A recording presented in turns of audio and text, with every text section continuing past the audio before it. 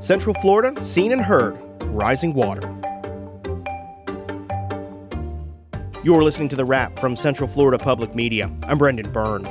This week, the team of journalists at Central Florida Public Media are rolling out the second installment of our flagship series, Central Florida, Seen and Heard, Rising Water, exploring the effects of water on Central Florida and urgent calls to address policy and other barriers to change as we prepare for a supercharged upcoming storm season. Today, we learn about flood maps, what they are used for in planning for the future of the region, and where they fall short. But those maps are not going to help us plan 5-10 years and longer down the road. We need to be able to use the best science and the best predictions. And we'll visit a community that floods consistently, where we find the data engineers use to plan for stormwater may be outdated due to climate change. Anything new that's going in nowadays will be experiencing the effects of climate change. And so that in and of itself, I think, would warrant using some type of future projection to at least account for it in some way. That's ahead on The Wrap, the big stories this week from Central Florida Public Media. But first, these headlines.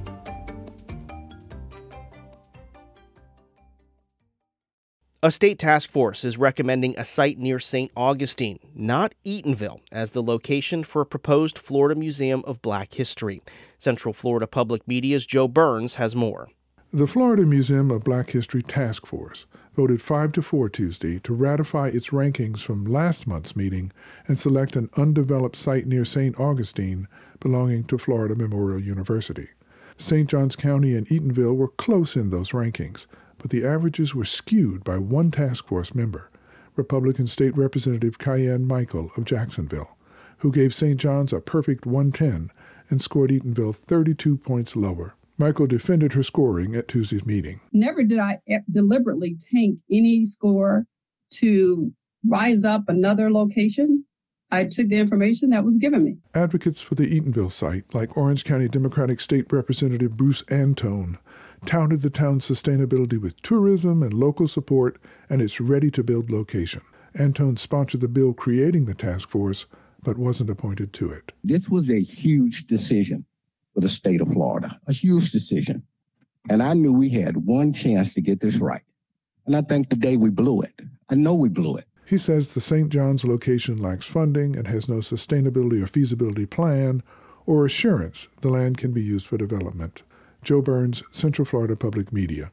The race to fill Orlando District 5 City Commission seat is heading to a runoff.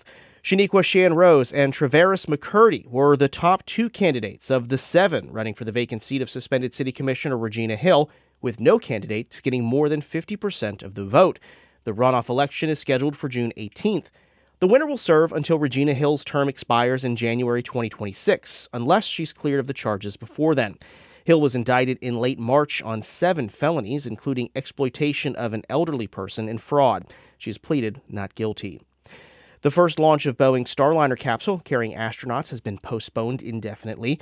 Teams at NASA and Boeing were planning a launch attempt Saturday, but an ongoing investigation into a helium leak has postponed that plan. It's unclear when the next launch attempt will occur. NASA says the flight team has been meeting for days assessing an issue related to a leak in the capsule's propulsion system, and there's still more work to be done. These stories and more on our website. Visit cfpublic.org. An above-average hurricane season is forecast, so we'll need to know what's coming and when to evacuate. But one leader in the immigrant community in Central Florida says something's missing, and we need to communicate better with non-English speakers. That is a common thread, really, when it comes to critical resources, life-saving resources, and information that can literally mean somebody gets to live or die. The challenges of storm communication, that's on our website, cfpublic.org. Like many Central Florida communities, Seminole County is currently relying on flood maps from the Federal Emergency Management Agency that are almost 20 years old and don't fully account for all the flooding factors like stormwater infrastructure, climate change, and development. For Central Florida Public Media's special series, Central Florida Seen and Heard, Rising Water, this week, reporters Molly Durig and Lilian Hernandez-Carbajo explore why official FEMA flood maps don't show the full scope of flooding risk and how people in Seminole County are navigating the uncertainty. Today is business as usual at the Breezeway restaurant in historic downtown Sanford. But General Manager Luis Quiñones remembers one day in 2021 when water came rushing into the restaurant's courtyard where people were dining.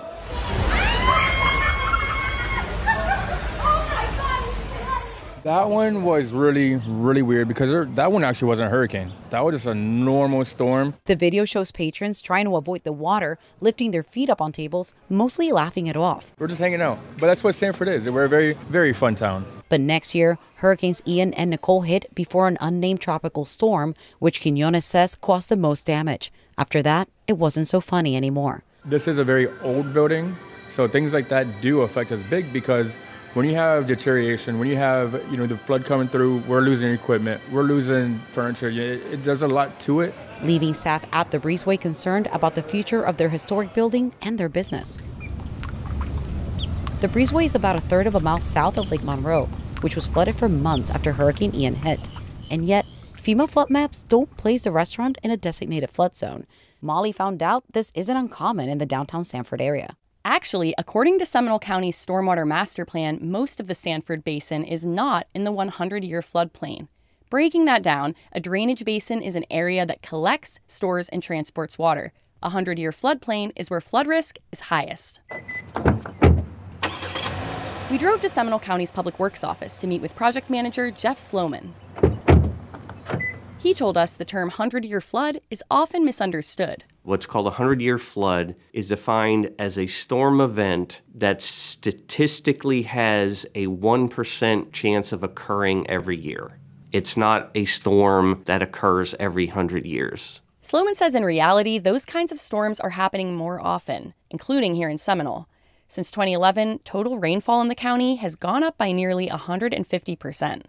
The last time FEMA updated Seminole County's flood map was almost 20 years ago. And Sloman says the 100-year floodplain looks a lot bigger now than it did back then, meaning those high-risk flood zones on the maps should be covering a lot more area. To fix this, Sloman says for the first time, Seminole County is running new studies on almost all of its water basins at once. Basin studies evaluate how much water flows to a certain point, usually a water body like Lake Monroe, before flooding happens. FEMA actually does the actual revision of the floodplain, but it's all based on documentation that the county provides to them. So what's the problem with updating the maps? Well, Sloman says after all the local funding, manpower, and resources for the basin studies, then it goes to FEMA. It is a very long process with FEMA. It takes probably over a year from your initial submittal till the maps are actually issued. Like many parts of Central Florida, Seminole's developed a lot since 2007 when the last flood maps were made. As we lay down more cement, the water has fewer places to go. That's something Lily can tell us all about. She's been doing research on the impacts of development on water flow. And I found it's not just development. There's also the compounding factor of rising water levels and stronger storms from climate change. Not to use a metaphor that might be particularly apt for Florida, but it does seem like there's almost a perfect storm of pressures going on here. That's Environmental Protection Agency Deputy Administrator Janet McCabe. We met her earlier this spring when McCabe visited Central Florida. McCabe says it's time to stop living in the past and address the country's current and future water management challenges. Things are enshrined in policy and regulation and in people's brains. Well, this is how we do it, and this is what the maps are, so just use those maps. But those maps are not going to help us plan 5-10 years and longer down the road. We need to be able to use the best science and the best predictions. There's actually some talk of changing FEMA's current flood mapping strategies altogether. Right now, flood maps are more of a snapshot in time, designed to show the highest risk areas for flood insurance.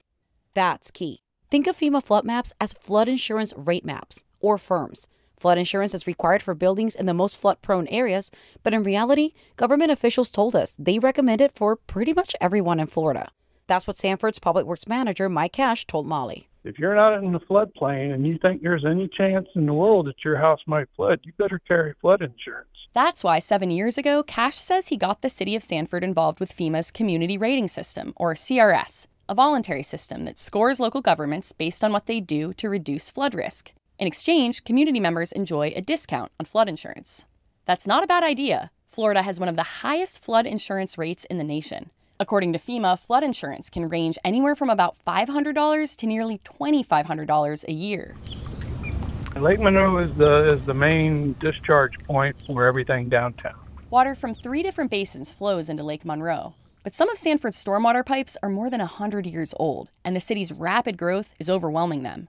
So Cash says the city's building out a whole new 4th drainage basin to help ease the load. It's a significant project, and we expect it to do a lot of good. Hopefully, this project will help businesses in downtown Sanford, like the Breezeway. But Cash says clear-cut solutions are hard to come by because flooding is hard to predict. It doesn't follow the rules, let's put it that way. Making the search for adaptable, comprehensive solutions just not that easy. Speaking of the Breezeway, downtown Sanford's iconic comfort spot is home to many. I love this place. I honestly do. Mainly because everyone that seems to come here, it's almost like we're all family. Hey, Cindy. There you see what I mean? Everybody here knows everybody. While updating flood maps costs local governments time and money, ultimately, community members and businesses don't have time to wait. If we shut down, that's one thing I try not to think about. Let's hope it never comes to that. For now, they're making the best of a bad situation they barely understand. But Quiñones says they're ready. We have prepared, actually. So basically what's going to happen, we're going to have a hurricane party. We're going to hang out. We're going to drink, and we're going to get through, just like all the other years. That's certainly one way to do it. Liliana Hernandez Caraballo and Molly Durig, Central Florida Public Media. Lilian Hernandez Carballo is a Report for America Corps member. How many times can communities flood from severe weather before a lasting solution arrives? That's the question some are now asking as flooding continues to destroy infrastructure and municipalities dedicate more money to flooding mitigation based on what some experts say is historical data that may not provide the needed protection moving forward. Joe Mario Pedersen continues our series reporting. Local flood mitigation systems are built based on an area's geography and storm frequency. The understanding was that you get 30 years of rainfall record, and that's sort of representative of what we assumed was a stationary or non-changing climate. That's Dr. Eben Bean of the University of Florida. Bean says this basis for creating a flood mitigation system is baked into regulations and state and federal codes. But these days, scientists say severe weather is becoming more frequent, and some attribute it to climate change. But then as climate started changing, it is something that is not necessarily incorporated into our current approach yet. Cue Cynthia Slater. Good evening. I'm Cynthia Slater, president of the NAACP, but first a lifelong resident of the city of Daytona Beach. It's October 2022, and Slater stands before the Daytona Beach City Council a week after Hurricane Ian flooded her neighborhood.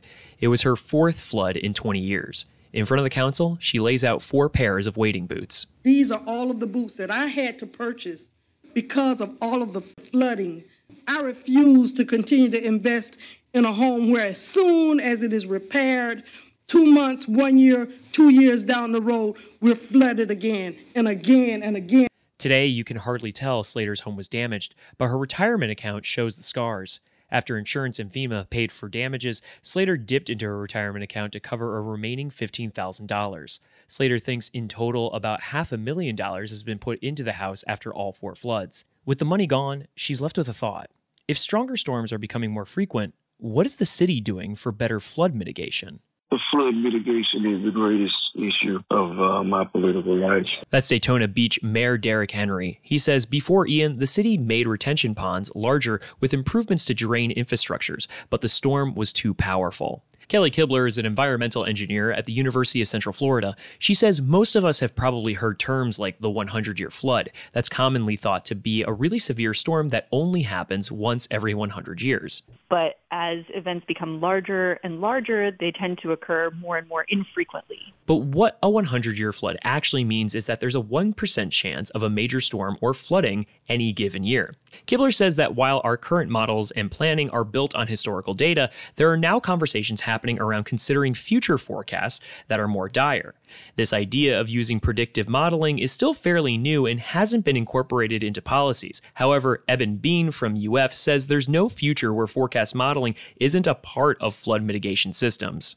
Anything new that's going in nowadays will be experiencing the effects of climate change. And so that in itself, I think, would warrant using some type of future projections to at least account for it in some way. Ignoring it at this point is it's not being based in reality. As for Cynthia, she remains concerned. 20 years from now, where will we be?